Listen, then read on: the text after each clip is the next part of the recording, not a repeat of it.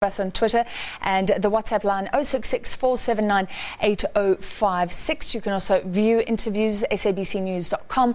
Find us on Facebook and Twitter as well. Now, former Kaizer Chiefs and Morocco Swallows legend Mike Mangena has been granted bail in the Randfontein Magistrates Court west of Joburg.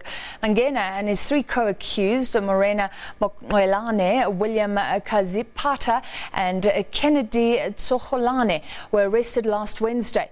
They've been charged with manufacturing drugs on a small holding owned by Mangena at Hillside, Randfontein.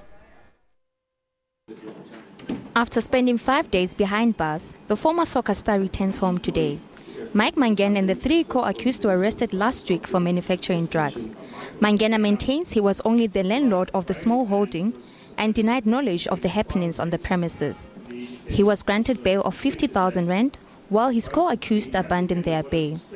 Thank you. Bail fixed in the amount of 50,000 regarding the applicant before court. As the state, we did not oppose his bail application, reason being we had no reason to oppose bail. He has been cooperative with the investigation team and he handed himself over to the police. So therefore we did not see any necessity to oppose bail. Community members were unhappy. You know, we are angry and disappointed, I must say. Just yesterday, we just launched 16 Days Against Children and Women Abuse. And part of the awareness that we are making on a daily basis is to make an awareness on drug abuse. They were not supposed to give them bail, because he's killing our children. We feel that it's a bit unfair.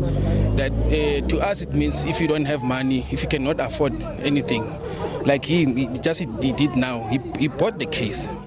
The four will return to court on the 21st of February next year. Refilo Mofokeng, Randfontein, SABC News.